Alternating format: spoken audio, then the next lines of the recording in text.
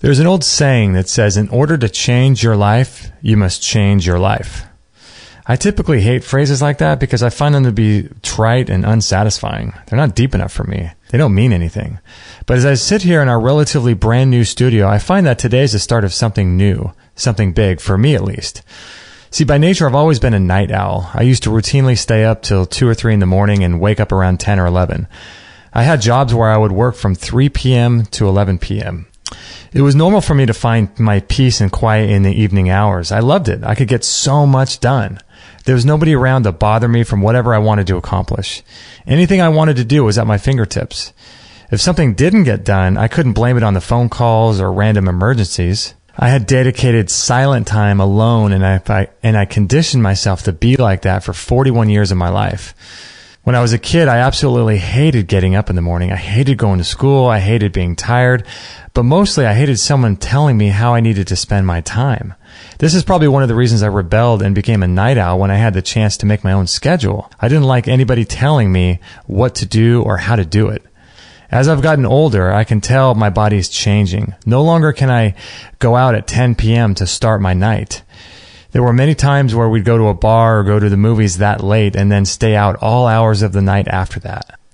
I'm glad I'm changing because I no longer want to live like that. There's something so unmotivating about getting up at 10 a.m. Look at any successful person, or healthy person for that matter, and you don't find many of them staying up that late and getting up that late in the morning either. Granted, there are people who defy the odds. Perhaps they're old and they live like that, but that doesn't mean it's good for them or even healthy for them. Yesterday, Kate and I were walking up in the hills above our house here in San Juan Capistrano and just dreaming. People that live in those mansions have land. They have peace. They have quiet. They have space. They have freedom. I'm not saying that I'm jealous of people like that, but what I'm saying is that I want to be more in control, not just of the direction of my life, but how it plays out as well. So rather than ask myself questions like, why do these people get to live here? Or how can they get to live the good life and I don't? Kate and I were asking questions like, what do we need to do in order to achieve that level of success? Now, of course, I want to reap the rewards of success, but I much more enjoy the journey it takes to get where you want to go. As the old saying goes, it's all about the journey. I mean that. Anybody can win the lottery. All you have to do is buy a ticket. That takes no work. It takes no discipline. That just takes about zero effort, planning, or even foresight. This is why the majority of lottery winners end up broke within a few short years. Nothing valuable comes easy. It takes work. It takes hustle. It takes grinding. But even more so, it takes people who love those things, not for the reward they'll get or the ego stroke others might give them. It takes people who love those things for the sheer sake of loving them. When was the last time I loved the grind or the hustle? In years past, when I was first starting out, did I love rent being due and having nothing in the bank 2 days before it was due? Hell no. So I have to ask myself, what was it that kept me in the game?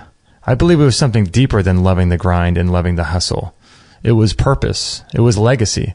Some people love the journey, and I do too, but not all the time. And I love grinding and working for things. That does take a level of character development, but for me, it was having a greater purpose. What was my life going to stand for? How would the world, or at least my world, going to be changed because I was here? This is much deeper than just loving the grind. This is purpose. Some people don't yet know their purpose, and for them, I feel sad. If you don't know what your purpose is on this earth yet, I would highly encourage you to take the necessary steps in order to find out what your purpose is. There's nothing more unmotivating than not knowing your purpose. It's a sucky place to be. I was that way for about 35 years of my life. I had no idea what I wanted to do or how I wanted to do it. I worked about 15 or 20 jobs by the time I was 25, and some of these jobs included scooping ice cream, working construction, delivering pizzas, painting curb addresses on houses, being a veterinarian's assistant, being a photographer's assistant, being a janitor, doing security, working in an IT office, cleaning storage units, working at a surfing magazine company, doing SEO web design, working at a rec center, bagging groceries at a grocery store, and the list goes on and on and on. Doesn't sound much like a person who knows what they want to do, right? I did these odd jobs until I was about 36 years old. But I always knew I wanted to work for myself, run my own hours, and control how I live and what I was doing. Eventually, I stumbled onto something I was passionate about, alternative health and helping people heal themselves without drugs, chemotherapy, surgery, radiation, or any other aggressive Western modalities. For about 8 years, I learned everything I could about alternative health and natural healing. Then after about 8 years of learning and experimenting on myself, I decided to start a radio show interviewing the top natural doctors in the world and creating a career for myself. My purpose is simple, and it's not just related to health. And it's to help people wake up, take responsibility for their lives, and realize that we've been lied to on just about every level. My purpose is to empower people to start researching and stop taking other people's word as the definitive truth or the final answer. If more people do that as a result of me being here on this planet, then my life's purpose is complete. It's my contention. When we take responsibility for our lives, when people do that, the better their life will be as well as those around them. When people are fully awakened, humbly seeking the truth and taking care of themselves spiritually, emotionally, and physically, it becomes infectious. Then the people around them will start doing the same thing, and slowly but surely the world starts changing. See, with 7.7 billion people in the world, this is a tall order and will take some time to fully actualize itself. With all that said, there have been things that I've let slip lately. As humans, we go through waves of things we do and then we fall away from doing them. It's just natural. It's normal. I haven't been reading as much lately. I love reading books and I always have. I've been so busy producing shows that I've let this part of me slip. I've also stopped doing meditation and Qigong, two things that are necessary for me and my personal growth. It's really easy to let extra self-care things like this slide. I've also missed writing on this website. As you can tell from my archives, I started out with a bang and then things slowly slipped off. I want to leave a legacy, and writing on this website is a part of that. I just got so bogged down with the grind of production work for Extreme Health Radio that I let things slide, and I don't like that. So I decided enough was enough. When Kate and I were walking in the hills the other day, I realized I needed to get back to things that really mattered. Not only is writing on this website something that feeds my soul and allows me to express myself unhindered, but it also is a place that can serve to help people into the future while earning some side money as well. The latter is the least of the reasons to continue working and writing on this website, but it's a nice side benefit. There's nothing wrong with earning some extra income doing something you love. I think everybody should be doing that. I will write more about that later.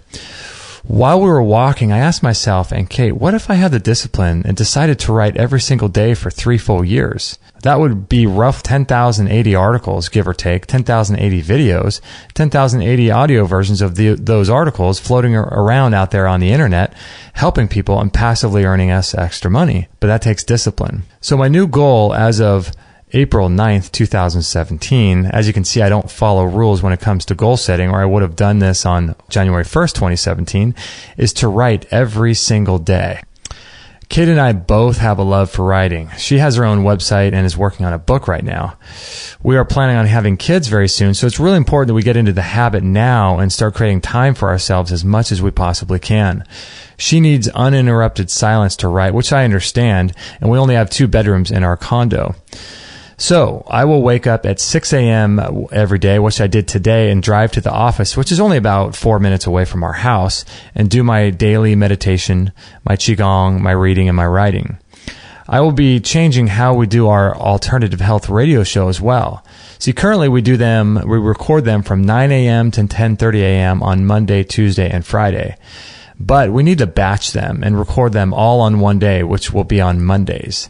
I will be able to do all of these personal self-care tasks before 10 a.m. so I can record the shows and still get this other important work done.